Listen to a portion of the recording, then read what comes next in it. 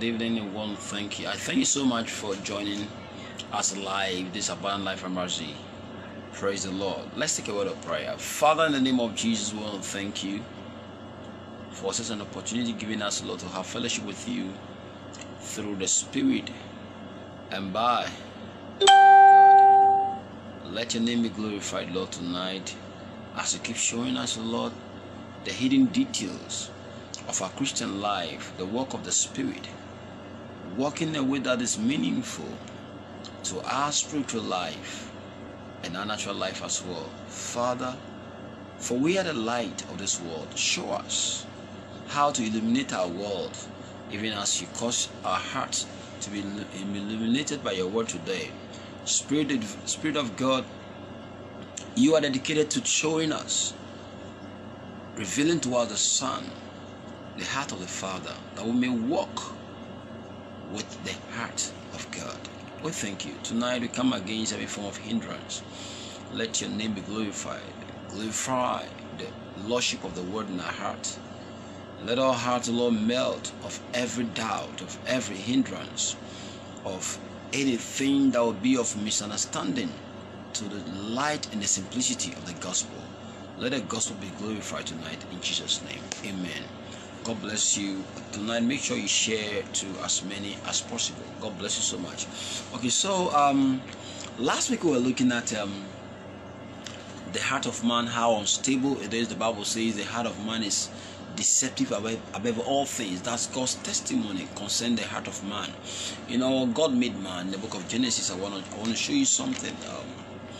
In the book of the beginnings, I always love to go there with you so we can establish the fundamental truth of God's word. Every doctrine that is traceable to the book of the beginnings is truly a doctrine for our present reality. It establishes the truth. Before the law came, what was life like in the Garden of Eden? What was life like? So thank you, Holy Spirit. Okay, so let's go.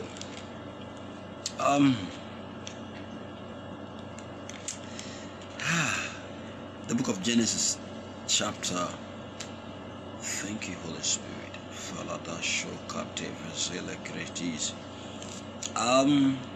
Genesis chapter 3. I want to show you something.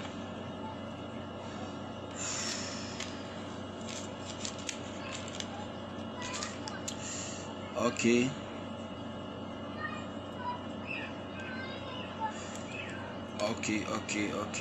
I think before then, Jesus. Okay, Genesis 3, very fast. Okay, Genesis chapter 3. Look at this. The verse 1.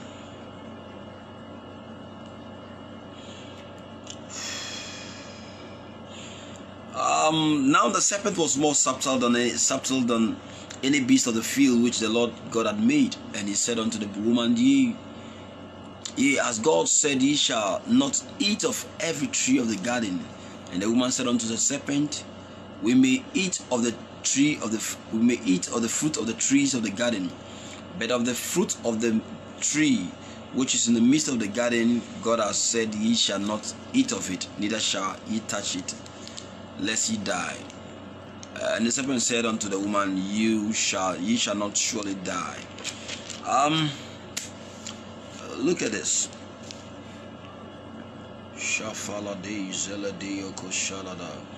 Genesis chapter 2, right? Verse 16. Now look at this. And the Lord said, and the Lord commanded the man, saying, Of every tree of the garden thou mayest freely eat. You may freely eat of every tree in the garden. You see, God gave man the free will to choose. But look at it. There was a caution given man.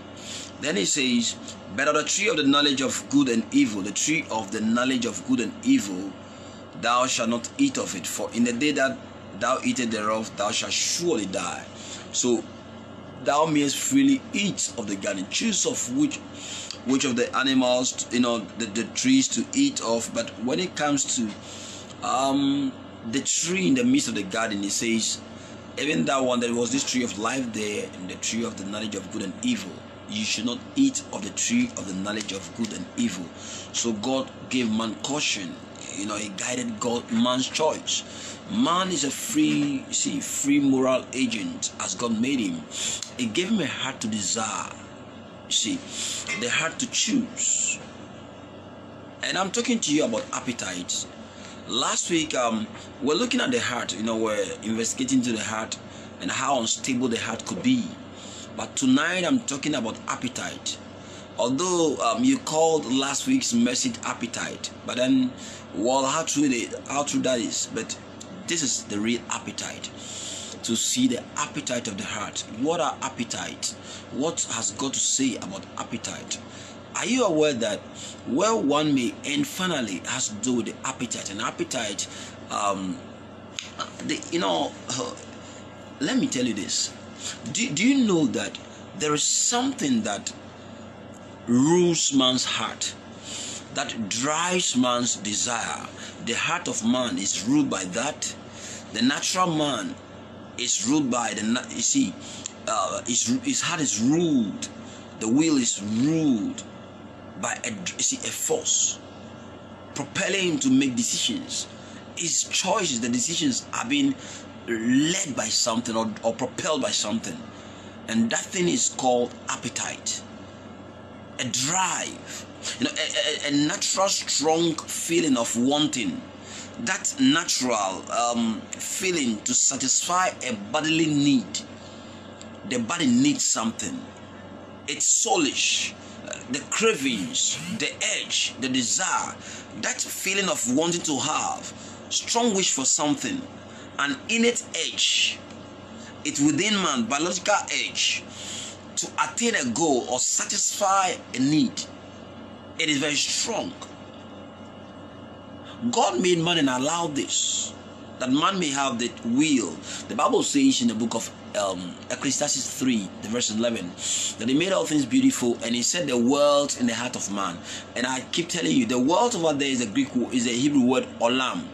He set the world, eternity, in the heart of man, that it is unlimited. You see, now God made man to be a global being, the global being too. Though you are yourself and others, the trees and what have you, they are different entities, but that we may have that kind of compassion, a feeling toward them to satisfy a need. God's goal: dress and keep the garden, mend it, add beauty to it, so that the life of the animals will be beautified. The life of animals will be beautified. The trees will be beautified. Helping man would have, now the balls of mercy will be churned, activated to show compassion in terms of man's relationship with God, to have fellowship with God with some emotion. The Bible says to serve the Lord or love the Lord God with all your heart, with all your mind, with your strength, your soul. See, it has to do with some kind of feeling. It is free. Move toward God in fellowship. That God will come and walk in the cool of the day, that man would move toward him. Something will drive man. There will be a craving for God's presence. The Bible says, guard your heart with all diligence, for out of it are the issues of life. Man, you know what? I have made you, but there is something I put inside of you. I have wired you with some energies. One of such is called the desire, the drive, the appetite, the edge, the innate edge to drive you, to propel you toward a goal. And my goal should be your goal. That was God's plan. You know what? Jeremiah says something as we talk about the force that drives, or the edge that propels or carries along, that is carried along by force to meet a need. It becomes incessant upon the man's desire to just, or wish to have something, to attain something, to meet a goal. It is called appetite. And last time we saw the appetite of a man called Reuben, how unstable the guy was. How could you, Reuben, your father's own concubine, your father's girlfriend, how could you? Look at the desire. How could you? Desires when not checked. I want to read to you from the book of Jeremiah, what Jeremiah said in Jeremiah 10, the verse 23 from the Amplified Version. Don't forget, last week we looked at Jeremiah 17, and we saw that, but verse 10, the Bible says, "But I, God, set the heart and examine the mind. I get it.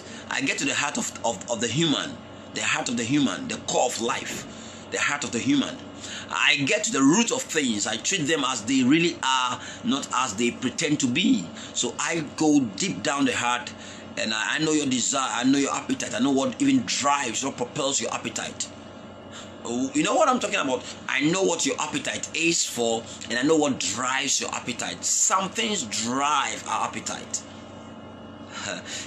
So we looked at the devil over there, how it was Lucifer was with God in Ezekiel 28, and how that one day he set his heart to be as the heart of God. He desired to be above the stars of God. He desired to inherit the throne of glory himself. He desired to it caused traffic. The appetite. Where from this appetite? Let's look at it. So God initially formed this in man so that we could serve God with compassion. We could laugh compassionately. We could show emotion toward now our drive toward God. Like David said, "I was glad when he said unto me, let us go into the house of the Lord." And not that the cravings will be for the wrong thing, until the fall of man, that the heart of man got corrupted. So the Bible says that I know man that from the imaginations in the heart of man from his youth is continually evil. Maybe I will take it there. Maybe, just maybe. But you know what? The Bible says that. So let's read that first, and then we come to Jeremiah 10:23. I'm going to give you Bible characters, and it's going to really inform your life of righteousness, your choices. Make sure you share this. I want to have more viewers today too as well. Let it go far. That's what the Holy Ghost says. It's a message they gave me for the world. We keep talking about desire, what have you. There's a time now. Praise the Lord. Okay, so the devil himself also has a desire, and then he says his desire is to have you. In the book of Genesis 4, the devil's desire was to have Cain, but he says in Genesis 4 26, verse 6, 7. Listen to this. And the Lord said unto Cain, "Why art thou wroth, and why is thy countenance fallen? If thou doest well, thou shalt not be accepted, but if thou doest not well, sin lieth at thy door." So there's sin that lies at the door of man. Embracing man, look at it. "And unto thee shall be his desire." So the sin over here, there is this craving over there that is lying at your door, the door of your heart. Don't allow him in. Now, he lies at the door. His desire is to have you. Now, but thou shalt master it. It's a ruler. There is a ruler. There is a king, the Bible calls it in the book of Proverbs 27. There's a king. There's a ruler. In the book of Proverbs 26, 23, 1, 2, we're going to go there. There's this king that rules the heart.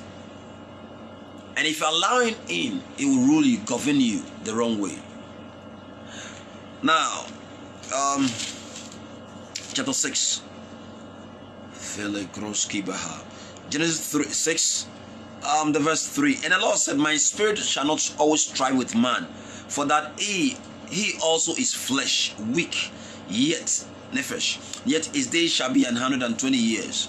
Now, let's jump from verse 4, talking about giants that were born. Verse 5, "And God saw that the wickedness of man was great in the earth." Follow this. "And God saw that the wickedness of man was great in the earth, and that every imagination of the thoughts of his heart," the desires of his heart, the contemplations of his heart, his imaginations, "was evil continually, and it repent God that he had created man." Oh Jesus, so faladada, deku shalaba. "And it grieved him at his heart." You see, so all the imaginations of the heart of man became corrupted. The Bible says, the foundation of the earth, all the foundations are out of course. In Psalm 82, all the foundations of the earth are out of course. They've veered off the path of righteousness. For no other reason than this, David prayed that prayer. And then he confessed by the Spirit. He said, show me thy ways. Moses said so, and he also said the same thing. Now, then again, he said, thou, lead me in the path of what? Right? Thou leadest me in the path of righteousness. The Bible says, all we like sheep have gone our own separate ways. In Romans 3, the Bible says, none knoweth the way. See, all have gone astray. Now none doeth good. We're talking about appetite. So from the book of the beginning, see, God said that the imagination of the heart of man is continually evil. Evil continually. Evil continually. Evil.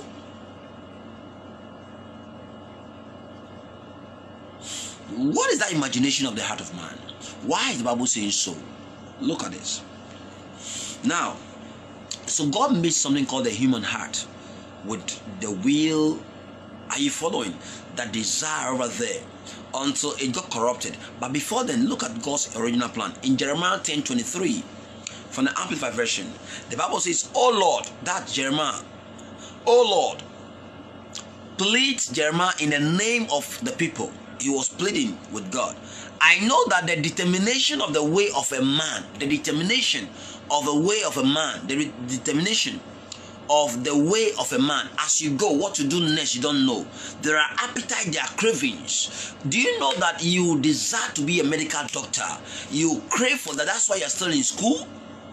Are you aware that someone loves a woman so much, is craving to have a woman, and so he's planning, is dressing up, is doing whatever he's doing now?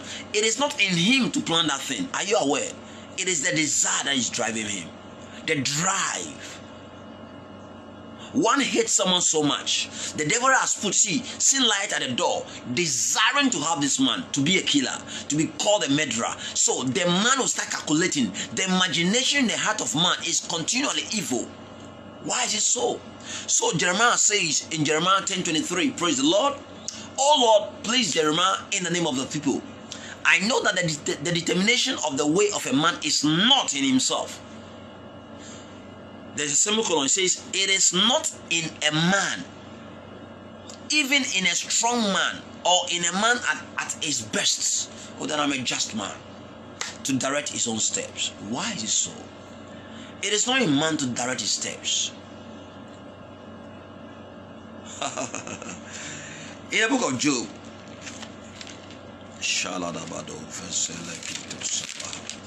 in Job 32, I want to read to you the verse 8.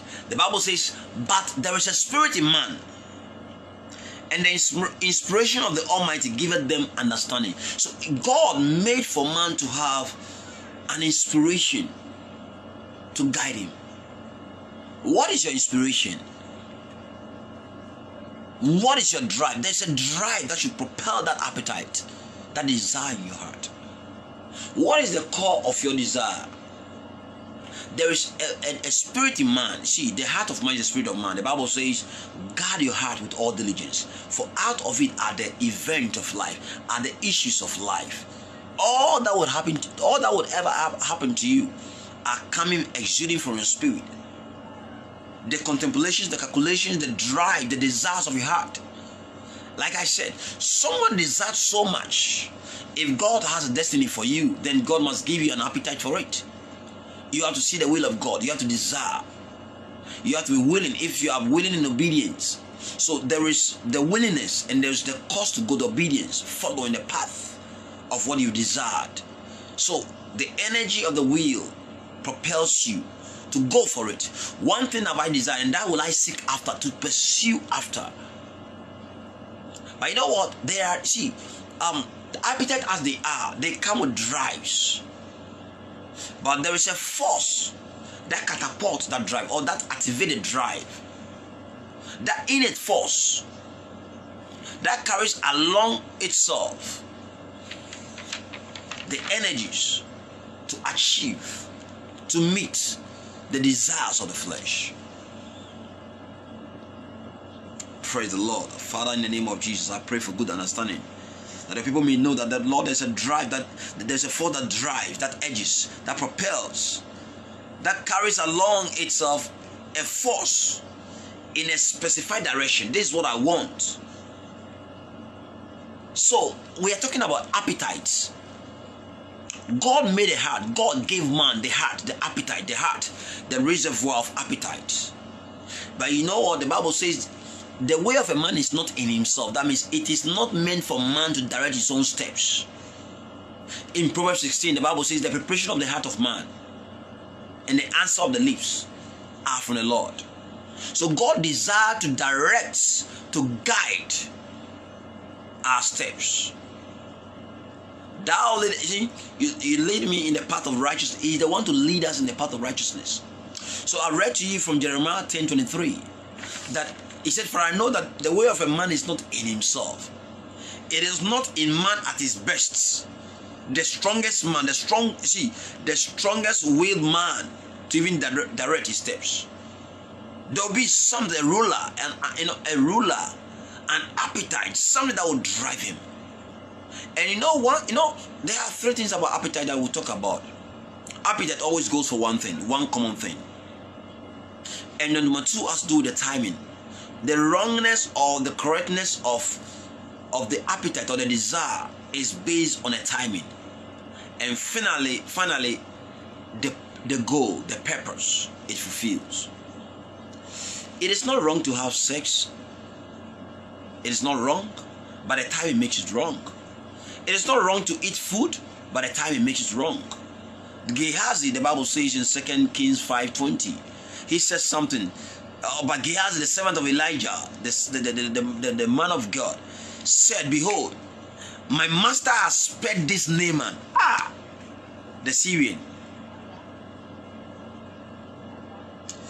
in not receiving at his hands that which he brought. But as the Lord liveth, the guy crossed his heart. As the Lord liveth, my God, I will pursue or run after him and take somewhat of him. I'll have to take something. As the Lord liveth, the guy crossed his heart. As the Lord liveth, I will go after this man. I'll pursue. And I love the answer, the prophetic answer that came to him. Is it a time to receive talent of gold, silver, change of raiment? Is it a time for those things? So the timing, what do you also desire? There are three things, and the fourth one I'll give to those who are spiritual. Listen, it is wrong to desire. Maybe we have to go there. Let's build on revelation upon revelation. Let's build revelation. So the appetite in man was designed by God. Appetites are not evil, they are good. They are God. They are God's creation. The invention of God in the heart of man. God's own creation, God's own making, to have man to crave for God. That there'll be that emptiness to seek God. There's a vacuum in our heart always to have God occupy. And since the fall of man, because the devil tried to bring desire, he says this fruit is desirous, and the woman saw that this is something that is desired to make one wise. You have to desire, you crave for it. So he began to tantalize. Oh my God, he dangled that before their eyes pendulously. Can you see this fruit? You know how the devil is able to play promos or adverts to advertise and bring desensitization to you, to promote a product, making you even like it if it is lethal to your health, it is not good to your health or for health. Is able to brand it very well, promote it in such a way that you crave for it. The reason for advert and what have you is for the desire, to elicit a desire in you, to crave, so that there will be a craving. The reason for the message, the communication, or what have you that we give to you. If I hate someone, you have to understand why I hate the person, so that by the time I'm done with you, you will also hate the person. That's what the devil does all the time. We preach the message of the cross to you, so you may love Jesus. You crave for him. So you have to know the finality of the end of every communication is to espouse a desire in you, to cause you to desire something, check your appetite. Appetite can kill. Appetite can end ministries. Appetite, and I can tell you, destinies were shut in the Bible because of appetite, the wrong craving, and the timing. At the time when kings go to war, out for war, 2 Samuel 11, what was David doing was at the top there, and he saw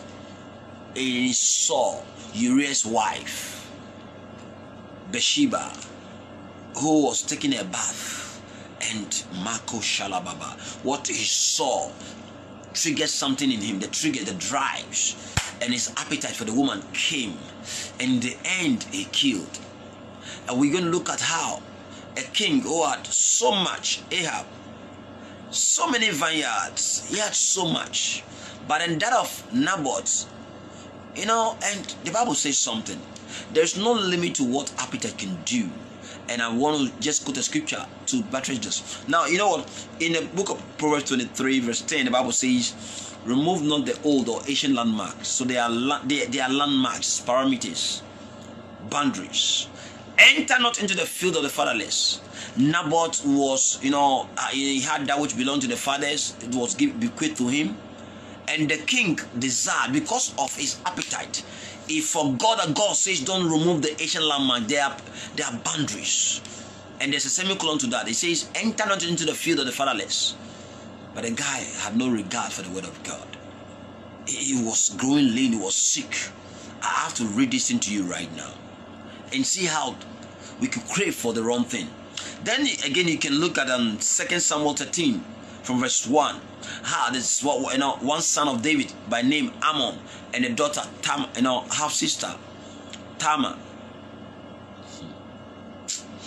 Oh Jesus, oh Jesus, oh Jesus, oh Jesus. How that the Bible says the guy loved the wife, the sister. He loved, there was this lust for his own sister, and the guy was growing lean by, Jonadab, the friend of Ammon, asked him, are you not the son of the king? And you are growing lean by the day. You are getting leaner and leaner. What is it that is eating you up? Is it my sister? I love my sister so much. Are you sure? That's wrong, but is that what you want? Then why don't you rather, and you cook up a plan? Why don't you allow your sister? You can read that from 2 Samuel 13. Why don't you, tell the king about this, your intention, and, have your sister cook for you, and let her come into your closet, into your chambers to feed you. Do you know what? After, when the sister brought the food, he had already connived with his friend. He sent out all the those that waited on him, the servants of that of the sister and then himself, and called the sister to the bedroom, and she came into the chambers, and he was like, feed me. I want you to feed me. I want you to bring this soup or whatever to my bed and feed me. As she came and served, he was like, I want you to sleep with me, to lie with me. Interesting. The sister said this is wrong, and he overpowered her. And just after what the Bible said, he, just as the guy loved the sister, loved sick, that he was even feeling feverish. The Bible says, having laid with her, the desire that he had for her turned for bitterness, and he immediately hated the sister more than the love that he had for her. What an appetite! What an appetite! It's demonic appetite, devilish, sensual. The Bible says so. The wisdom that descended not from above is earthly, carnal, sensual, demonic. How can you desire your own sister, knowing so well that it's evil, is incest? The sister even says so, yet because there was a drive. Now look at it. So Jeremiah said that the way of a man is not in himself. So who directs? And that is why Job 32 verse 8 says, but there is a spirit in man. So there is a spirit in man, but the inspiration of the Almighty, the spirit, the pneuma of the Almighty, grants him understanding of his ways. Thy word is a lamp unto my feet and a light unto my path. So the word of God directs you. The word of God is the radar. The word of God is our compass that directs our steps. If the appetite of man is not well controlled, ruled. Let me read something to you from the book of Proverbs 23. Proverbs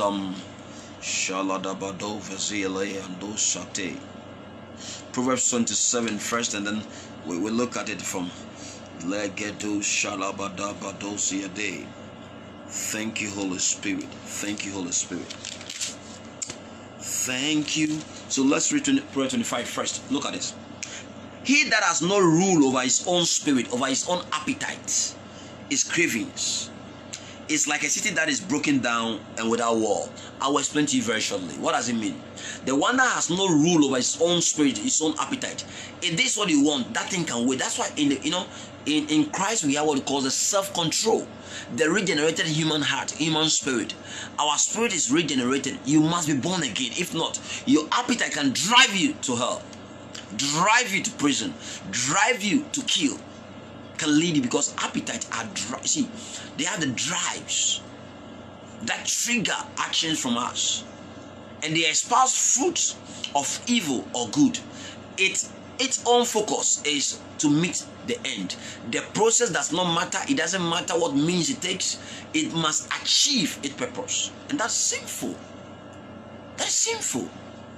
God gave us that we can, with faith, move on in love and hope that I'm being led by God's Spirit. Therefore, I must move all the way like David, who so had heart for a sheep, his flock.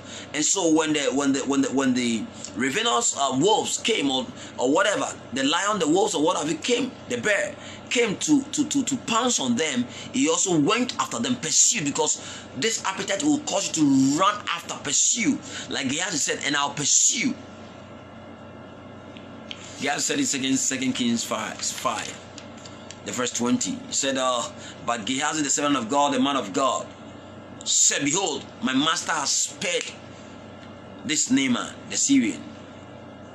But as the Lord liveth, behold, I shall run after this man, I'll pursue him. When your appetite calls for something, it is just the end that justifies the means. As I don't care. So long as I have to get this. If I kill before I get to power. That's why politicians are killing in Africa, maligning others just to have. You know what? I will tell you how to control the appetite, because it has to do with choice. You see, you don't, if I put if you're a man and I put a man before you, I put a woman before you, majority will go for, unless, if you are saying I'm wrong, unless there is some chemical imbalance in you, man will go for woman. That's how God ordained it to be. Appetite toward, the desire, longing for. The Bible says without natural affection in Romans 1, talking about the perversion, that they are without natural affection. That means God, and the Bible said they will go for inordinate sex, man to man, woman to woman. It is that's not how God established it. Fornication is wrong, adultery is wrong, but then as it is between man and woman, it is do I say it's better off? That's how God ordained it. But the inordinate, because man cannot rule his own spirit, and that is evil. Let's get down to this. He that has no rule over his own spirit is like a city that is broken down. A city that is broken down and without walls, without boundaries, without limits. So long as I want this, I must have this. How can a man have appetite for man? Are we normal? Then Jeremiah will tell you, but I told you, the way of a man is not in himself. So it is not the man himself. That's why we are saying that those people are not normal. Why? Because they have wrong appetite, the drive in them. Whether biochemical imbalances, you must understand that they are not normal. This is not how God ordained it. The one that made appetite, the desire in man. It did not ordain man to pursue after the wrong thing. Guide your appetite. Check your appetite. Check your desires. Desires can kill. Do you know that the reason why Satan lost his place is because of the same thing, desire, the appetite? He desired to be like God. he craved for. The Bible said it caused traffic. I explained to you last week. Do you know that Judas lost his bishopric? He lost his office because of that thing. I have to read something to you right now. Thank you, Holy Spirit. Now, there are siblings, two siblings to what we call appetite. Proverbs 25, Lego Shalaba 28 is what I read to you right now. Proverbs 25:28. He that has no rule over his spirit, it's like a city that is broken down. The city is broken down without walls. Anything at all can enter. Any desire at all that comes, that man can do it. He has no rule over his appetite. Therefore, if the appetite says kill you, he will kill. Stab the person to have power, he will do it. Whatever the appetite desires, that man will pursue after. David said, one thing have I desired, Marco Shalaba. One thing I have appetite for, and that will I seek after. Appetite will cause you to seek after it, to pursue one thing. And appetite is always for one thing. But there are several ways, several things. You see, appetite would come with a drive to destroy, to lambast, to, as it were, destroy, vilify, murder, just to get to the end. And why do people rape? They have craving, incessant craving. See, they have that craving for one thing, and once they are done, they just despise the person. Wrong appetite, wrong desire. God, the appetite of God is to long for and cleave together. But we saw it just as Ammon he used the word love. I love my sister to an extent that I'm so sick, I'm love sick. But that love over there, that lust over there led to death. He hated the sister, and that brought about partition in the family, division, because they have siblings. And that also triggered the reason why Absalom never forgave his father, because the father should have acted, but the father couldn't do it. Desire. And also Joab lost his place, his relationship with God and the king, because of his desire. When those appetite comes for revenge, he had to do it. Nothing could restrict him. Let me read something to you right now. Logo Safra Dego Zea Dea. Proverbs 27. Let me show you something. It is not so clear, but look at it. There are two siblings. There are three, but two that the Bible made mention of. That tags along. See, that tags along themselves with the main man called appetite. Wrath is one, envy is two. Now, just get this. Proverbs 27, the verse 3. A stone is heavy. Stone. He's talking about rock over here, but that's the word used. Rock is heavy and sand weighty, but a fool's wrath. A fool's wrath. Oh Jesus! See a fool and his wrath. A fool's wrath is heavier than them both, than the two put together. Then verse 4. Wrath. Look at it. Wrath is cruel. Anger is outrageous. But who is able to stand before envy? When that guy's appetite comes for what someone owns, he doesn't care to kill, he doesn't care to stab. Why must he have that? And that is covetousness. Jesus spoke about that. You see, a man's life does not consist in the abundance of things that he has in the flesh. Your life is to serve God, and the purpose for which God brought you here is to serve purpose. And you have a purpose, and the purpose is so defined. A man's life does not consist in the abundance of things, the connections that he has. No, it is to serve God.